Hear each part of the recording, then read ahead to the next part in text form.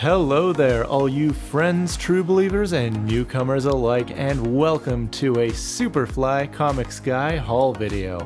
It's been a few months since we've done one of these. I'm probably going to title this my January haul, but in reality, this is going to be like all the books I picked up between October and December of 2023, so we've got a decent amount to go through today. If you're new to my channel, this is going to be more of an overview of these books, not reviews, so less detail.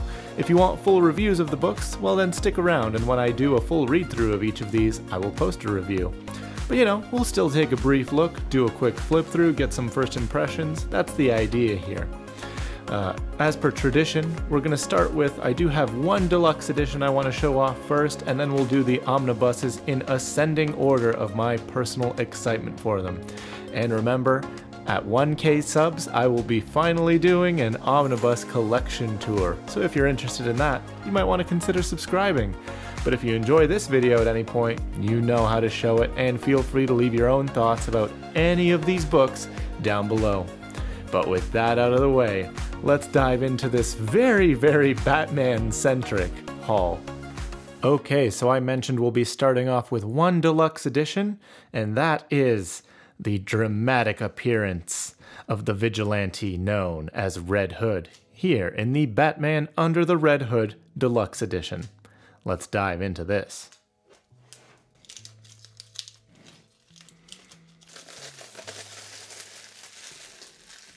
Alright, so Batman Under the Red Hood. Man, am I excited that they made a deluxe edition for this. We got this lovely image here by the artist Jock, sort of doing an homage to the Batman Death in the Family story. Here is the spine.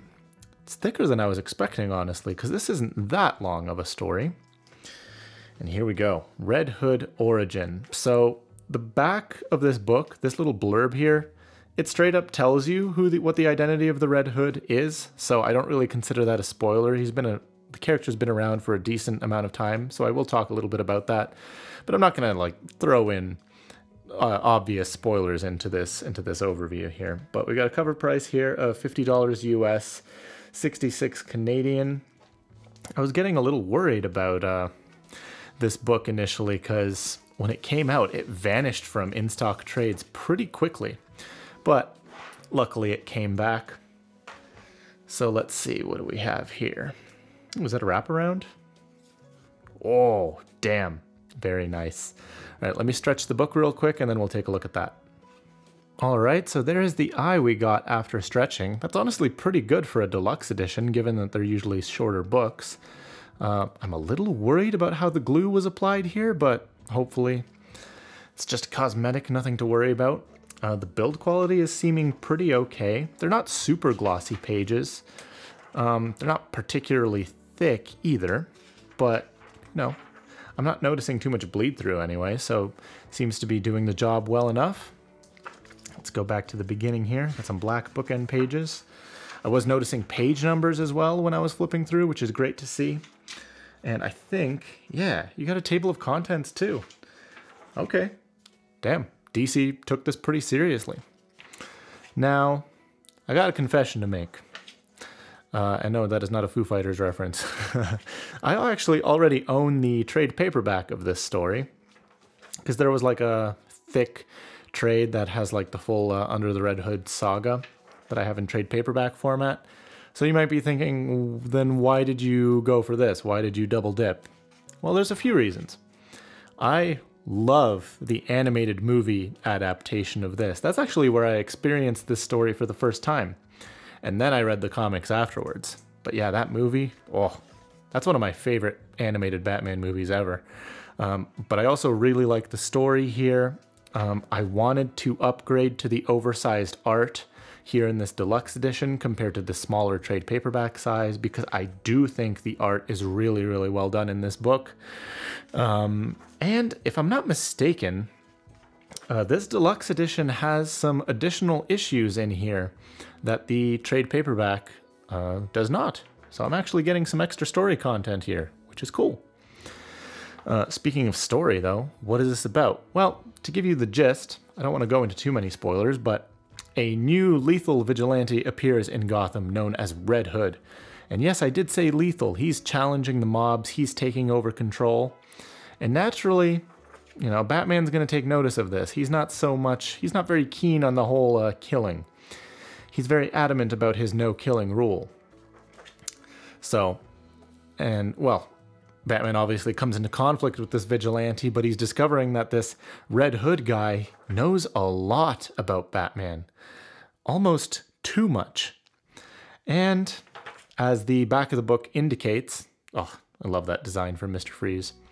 As I was saying, as the back of the book indicates, the identity of Red Hood is actually Jason Todd. If you don't know who Jason Todd is, he was Batman's second Robin.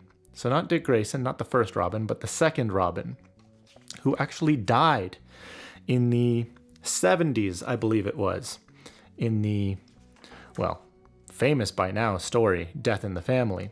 So Jason Todd was dead for the longest time, but this is the story where he came back as the character Red Hood. And he's like, you know what? Batman's way just doesn't work. When I stop these criminals, I'm gonna make sure they don't come back. So he challenges Batman, well, not just physically, not just in combat, but, you know, philosophically, his methods. And it makes for a really interesting story. This story goes to all sorts of places. I think the movie, surprisingly, that adapted this actually did it better. But I still, if you're a fan of the movie, the animated movie, like there's so much dialogue in that movie that was just like stripped one-to-one from this story. So you'll enjoy finding a lot of similarities and comparing and contrasting. And again, like I said, the art is just so awesome. So definitely looking forward to rereading this at some point. Because this to me is just like Red Hood at his peak, at his most interesting. I find it a little awkward when he sort of becomes a member of the Bat family way later on. Because I think he's at his coolest when he's allowed to be a wild card, when he's allowed to be lethal against his enemies. That sort of complex nature sort of gets muddied when he becomes a member of the Bat family and he has to sort of be restricted by Batman's rules. I don't know. I like him when he's sort of this lone gun here. But anyway, let's move on. All right, this next book is the one I probably know the least about in this whole haul, and that would be the Dark Knight's Metal Omnibus. Let's dive in.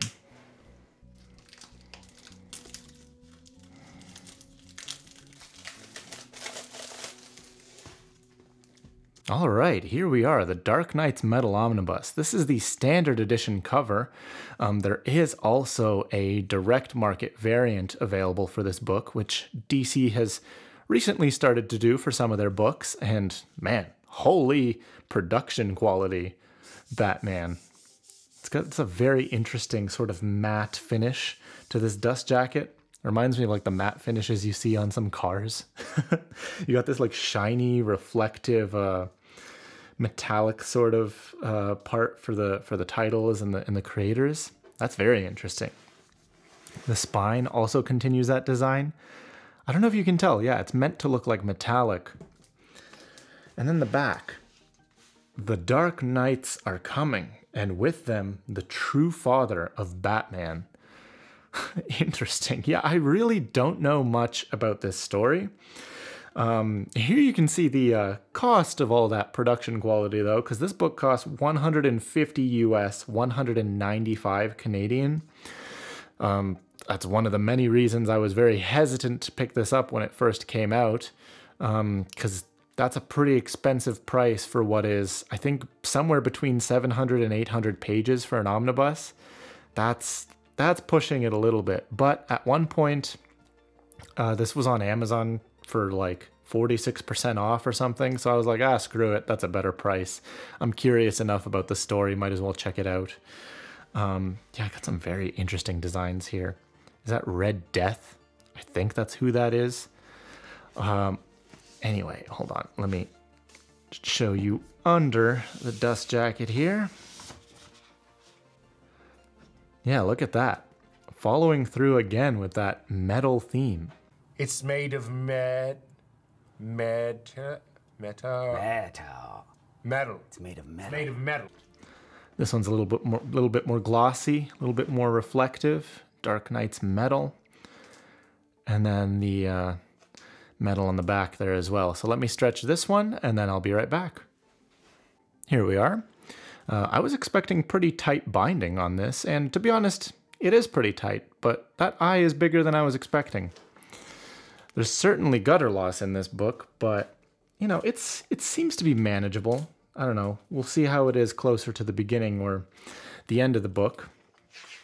The pages, I would say, are thicker than the Under the Red Hood Deluxe Edition. This definitely feels more in line with what I would typically expect from a DC omnibus. Nice thick pages. Yes, the binding is tighter, but then you get better build quality with the pages, so I don't know. It depends on what you prioritize here.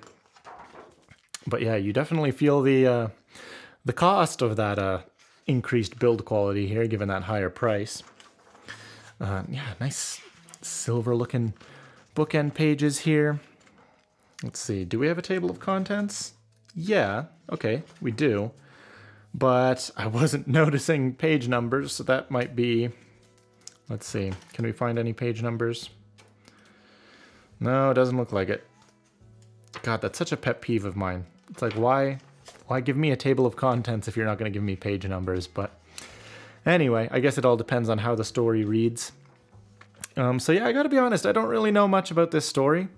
I was curious about it because it's written by Scott Snyder and penciled by Greg Capullo, the same creative team that worked on the Batman New 52 series, which, you know, I enjoyed for the most part. Greg Capullo's artwork is something else, man. He's so talented. And Scott Snyder, you know, previously being a horror writer, bringing some horror influences to the Batman mythos, which I think is a brilliant idea. But yeah, I know this deals with this introduces the concept of the dark multiverse. God, I don't remember which year this story was coming out in. It's somewhat recent. It's definitely in the 2010s. I just don't know exactly when. But yeah, the dark multiverse, I think it involves like evil versions of Batman. So those are some of the characters you were seeing on the back of the dust jacket, for example. And I know that, you know, Batman has to team up with the Justice League and other heroes to sort of fight back against this threat. But beyond that, I gotta be honest, I really don't know much about this story. My brother probably would know more than I do. I think they did some version of this story in the CW shows. Oh, yeah. Speaking of a horror influence, there's the Batman Who Laughs, probably the most notable character to come out of this event. Very, very creepy, like Jokerized version of or alternate version of Batman. Yeah, my brother would probably know way more about the story than I do. I do know about Red Death. I think he told me about that. It's like a evil Flash version of Batman, which honestly looks freaking epic. Love that. The art is something else, man. Holy crap, look at this. Earth 52. Jesus. Yeah, if nothing else, the art looks very, very enjoyable. And for the price I got it for, I don't have much to complain about, do I? But yeah, let's move on. All right, up next we have a story that I know the second least about in this haul, and that is Batman Eternal. Let's take a look at this.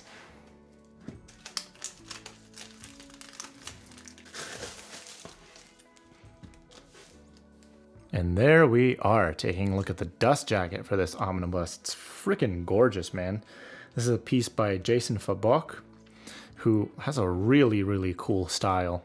I do like this cover. I don't think there are any alternate covers for this omnibus. Let me take a look at the spine. This is a thick book. I don't know the exact page count, but it feels like it's over 1,000. Commissioner Gordon on the wrong side of the law. We got a cover price of $125 US, 163 Canadian. I picked this up for 52% off on in-stock trades when this reprint came out. Let me take a look under the dust jacket here. Ooh, there we are. Looks like we got a wraparound. So you know the drill. I'm going to take a stretch, and then we'll take a look at that. And there we are, done stretching. I'm really impressed with the eye on this omnibus, because this is a big book, but look at how big of an eye we're getting. So hopefully that should help out with the, minimizing the gutter loss as much as possible. I wasn't noticing page numbers or anything like that. The paper itself, this is the most matte paper so far. This is even less glossy, even more matte than the Red Hood Deluxe Edition we took a look at. But there is some gloss to it. Pages still feel pretty okay. I remember when this reprint came out, some people were like throwing a fit, it seems like, that the pages weren't glossy enough or something like that. I don't know. Personally, I think that's a little bit silly. The art still shows up really nice. Perfectly legible. Doesn't feel too cheap. Thickness feels okay. I'm not noticing bleed through. So I'm pretty okay with this paper. Let's go back over here. There we go. Start taking... Oh, wait, no. Let's take a look at the wraparound cover. That's what I said I was going to do. Oh, yeah. Damn. Seems like a Bat family book, eh? Because we got Red Robin, we got Batgirl, we got Batwoman, Red Hood. Can't tell who that is. Jim Gordon. Oh God, what's her name? I don't remember. Spoiler. Is that? No, that can't be. Okay, there was Batwing, I think his name is. Got a lot of characters seemingly in this story. Okay, now we can start flipping through. Got some black bookend pages. Yeah, it's pretty crazy. DC reprinted this book in 2023, at the end of 2023, but before that, like, this book was one of the most sought after DC omnibuses out there, I think. Anytime like a copy would pop up, you'd see people selling it for like several $100s, and I'm just like, Jesus, is this story that good? It's like, why do people want this so badly? But then, eventually DC reprinted it, which I figured they would, given the demand. So I don't know. Don't overpay for your books, people, I guess, is the moral of the story. Speaking of the story, like I said, I don't know too much about it. I think it kind of centers around, as the back of the book said, like, Jim Gordon ends up in jail. So Batman loses his sort of main man on the inside, kind of, on the police force, the commissioner. So it's kind of interesting, the idea to me, when Batman is kind of against the law in a way. They're like kind of unsure about him. They view him as, I guess, a liability, a risk, if you will, an uncertainty. So I kind of like that. Beyond that, I don't really know what this story's about. I think the mob gets involved at some point. As the wraparound cover looked, it definitely seems like more of a Bat family book. Oh God, Professor Pig. Such a friggin' creepy villain. Catwoman's here too. The art looks fantastic. Like I said, Jason Fabok, I don't know if he does all of it. I think he definitely starts out the book, though. He's got a very, very interesting style. I don't remember who he studied under. Who was his mentor?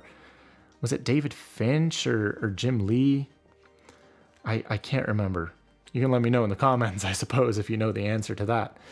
I don't think Jason Fabok stays on the book the whole time, though, because I was noticing, like, some art by Jock as well in here. Like, yeah, that's definitely Jock artwork right there. The way he draws faces and stuff. Where's that Dustin Nguyen? Oh, God. I'm getting confused. A few moments later. Okay, I was right. I just checked. I caught myself. It's definitely Dustin Nguyen here, not Jock. My bad, but hey, at least I caught my mistake in the end. But yeah, if nothing else, you're definitely getting good art in here as well. It's funny though, it's like this book was so high in demand, but it's when I hear reviews on this story, people generally seem to be mixed. It's like, I don't think I've met anybody that was like blown away by this story, but I also don't think anybody like particularly hated it. So I don't know. It's kind of funny how that works sometimes. Comic collectors, I suppose. We're a weird bunch. All right, this next one is shamelessly appealing to my nostalgia. The Batman Adventures Omnibus. Hell yeah, baby, let's go.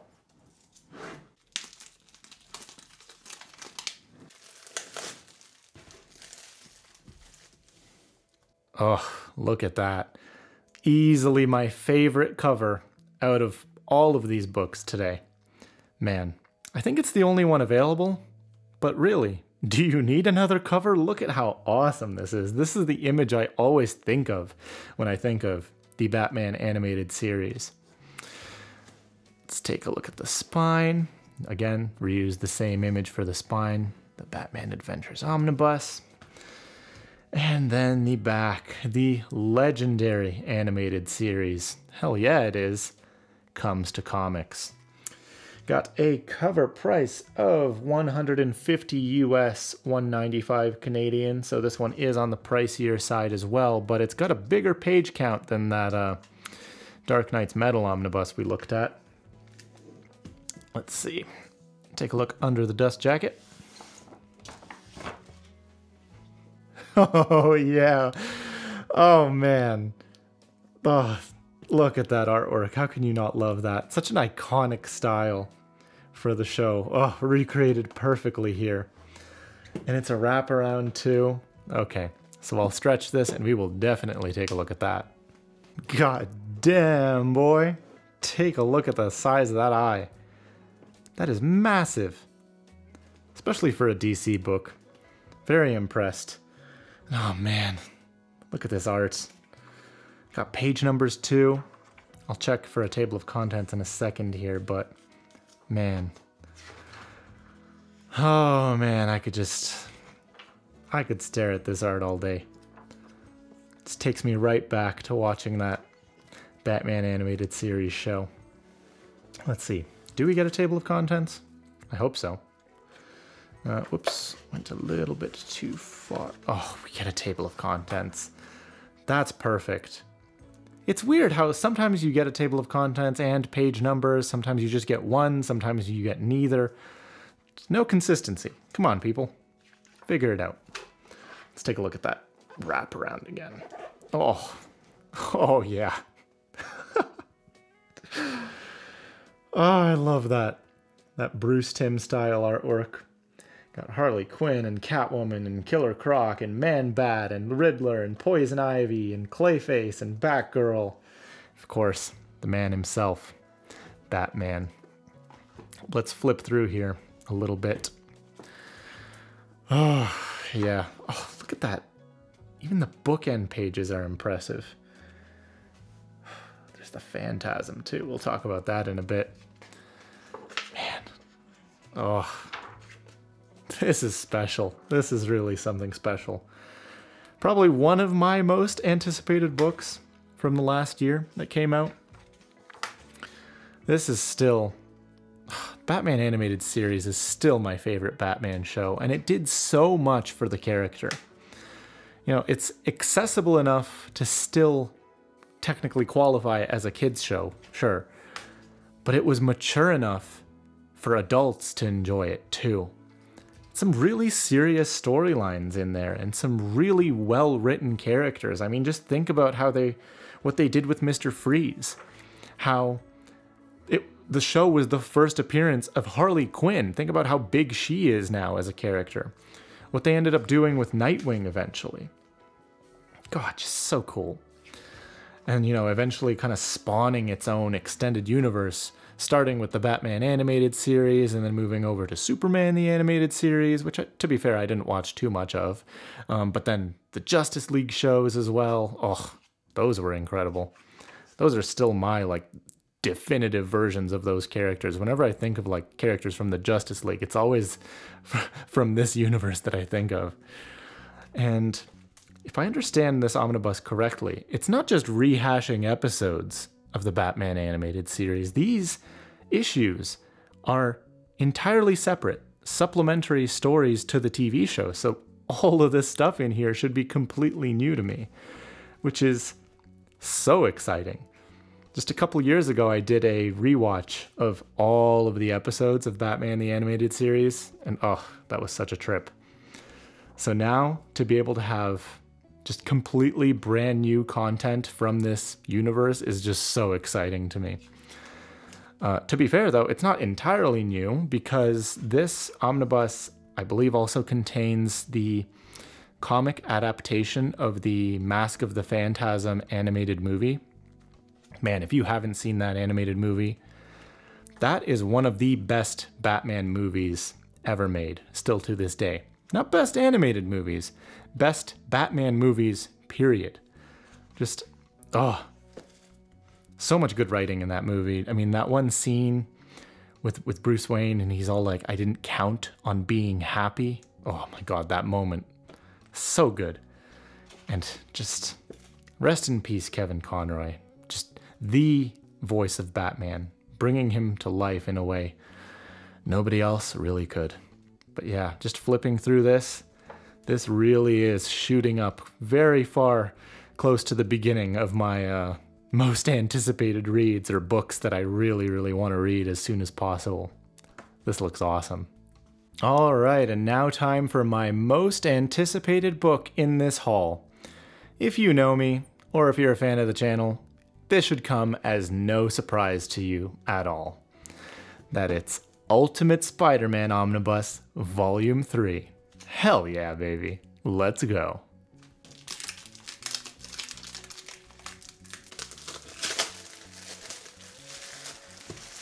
All right, Ultimate Spider-Man Omnibus Volume 3. Probably my most anticipated book of last year, just because this is my favorite comic series. Getting it collected in omnibus format is just so exciting. This is the direct market cover, or one of them, featuring Moon Knight. There is another direct market cover with Carnage, and also a standard edition cover. So you have 3 covers to choose from for this book. I went with this one because I already have the Carnage cover for Volume 2, and then Volume 1 I have the Venom cover, so I wanted to mix it up a little bit. Went with the Moon Knight cover, and it seems like a lot of people had the same idea, because I think this one was the first cover to sell out, which I wasn't expecting, but hey, you can't always predict these things. There's the spine. Pretty clean design, pretty slick. Got the cover gallery on the back here. I always love to see that. Classic. Cover price of $125 US, $156.25 Canadian. I picked it up for, I think it was 40% off on in-stock trades when it came out. Let's take a look under the dust jacket, see what we have. Oh, okay. Got this blue wraparound design here. Let me stretch the book and we'll take a better look at that. Wow, I almost feel like I didn't have to stretch this at all. Look at how big that eye is. That's insane. It almost feels like this book came pre-stretched. Look at that. We're getting like no gutter loss. I think this book was printed at the Mega printer in Turkey.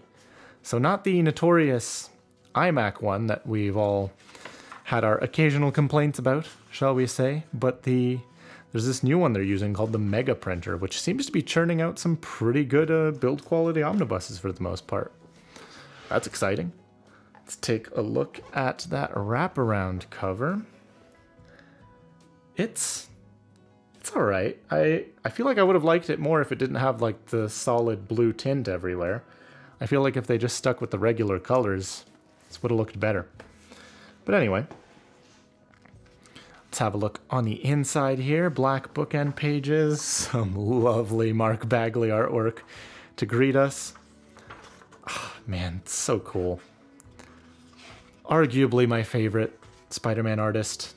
I mean, there's been so many good ones, but it's hard to go wrong with some classic Mark Bagley.